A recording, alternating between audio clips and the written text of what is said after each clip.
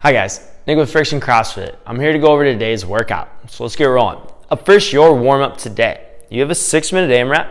You're gonna do 5 per side on a Cossack squat, followed by 20 linear line hops and 20 lateral line hops. And then you're gonna finish it off with 10 hand release push-ups. Let's just go over those movements. A Cossack squat, that is a lateral or a side lunge.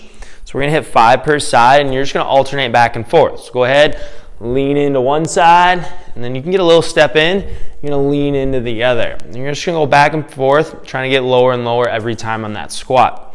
Next is a linear line hop. So pick any line on the ground, and you're just gonna hop back and forth over that line 20 times. Then lateral, side to side. So again, take that line, and you're just going back and forth 20 times over that line. And then you're gonna finish it off with 10 hand release push-ups. Normal standards there, you know, we're in that plank position, shoulders over the hands. I'm gonna lean forward as I come down. I'm gonna release my hands off the ground, and then I'm gonna press right back in. So I'll show you 2 of those right now. So again, I'm gonna lean forward, chest and thighs touch the ground, hands release, press out. Good. So go ahead, hit 10 of those, and you're just gonna cycle through that for 6 minutes, sorry there. Once you're done there, we have 1 minute per side.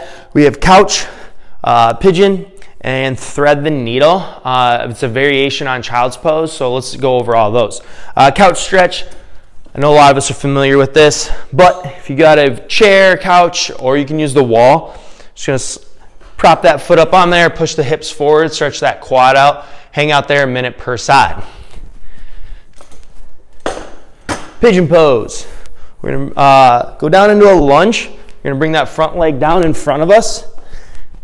And we're just gonna hang out down there. If you need to be up on your hands, you can, but otherwise just ease on down to your forearms. You can also kick a leg up on a box to do that one, just to make it a little bit easier.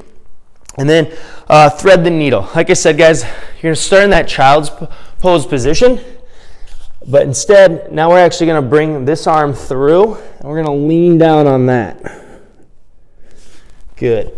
So again, 1 minute per side on that one. Just hang out there. You're just closing that shoulder up, pulling it across, stretching that out. And then the last one, guys, is a down dog with a focus on a calf stretch.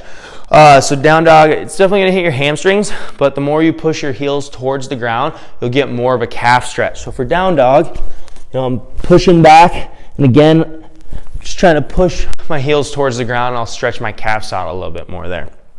All right, guys, your skill work today. You have a 15-minute EMOM. So on the first minute, you'll do a max set of double unders, scale down to single unders there. And if you don't have a rope, then you're gonna go ahead and do penguin hops. Minute 2, so your second minute, will be 10 per arm on a dumbbell or kettlebell shoulder to overhead. So that can be a strict press, a push press, or a push jerk. Any of those options is great. You're gonna do 10 on one side and then 10 on the other arm. And then you're gonna finish today off with 3 per leg, on minute 3, you have 10 per leg on a split squat. So let's go over everything real fast. Again, it's max set on double unders or single unders. We can go to that penguin hop. So we're just looking for rhythm. You're gonna up, tap the side twice while you're in the air. So as I'm going up, double tap, come right back down, and I'm just gonna get in as many as I can in that minute. Second minute, again, it's the 10 per arm on dumbbell or kettlebell presses. We talked about either a strict press, a push press, or a push jerk. So I'm dropping back under to catch it. If you don't have either of those, dumbbell or kettlebell, then you're gonna go with 20 push-ups. Now, if you do have a dumbbell or kettlebell, RX today is gonna be 50 and then 35 pounds for females.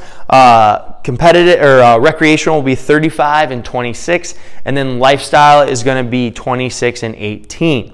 So that'll be the second minute, and then finally, guys, that last minute is a split squat. You'll do 10 per leg. So we're right here in that long lunge position. I'm just gonna go down, tap the ground, come right back up. Again, I'm gonna do 10 on one leg and then 10 on the other. Your score today on that is double unders. So keep track how many double unders or single unders you do. Once you're done with that skill work, guys, our WOD today. You have 3 rounds. Each round is a 4-minute AMRAP with a 1-minute rest in between. The movements are gonna be 10 sit-ups, 10 push-ups, and then 10 air squats.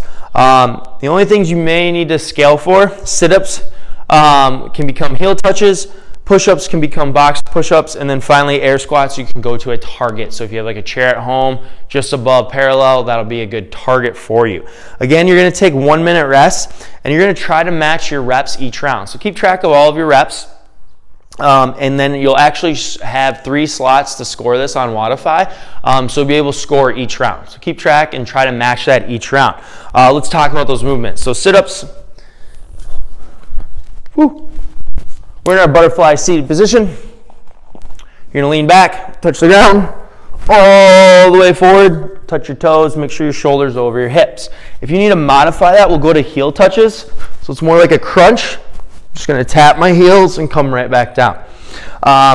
Normal standards on push-ups, talked about that in the warm-up, so that's perfect. Chest, thighs touch the ground. I'm gonna lean slightly forward, and then full lockout at the top. Again, if you need to reduce that range or make it a little easier, just grab a box or a chair and do it on those. And then finally, guys, normal air squats, feet shoulder width, chest stays up, reach backwards, just below parallel, and then right back up. So again, cycle through that as many times as you can in 4 minutes. That's 1 round. Take a minute rest, write your reps down, and then do that 2 more times. And then finally, guys, as far as your rent, you have a minute per side in plank opposites. So for that plank opposites, start in a normal plank, shoulders over the hands. We've got this nice hollow position with the body, and then I'm gonna bring my left leg up and my right arm up. And I'm gonna hold for 1 minute. You can take a little bit of a breather and then go ahead and do the same thing on the other side.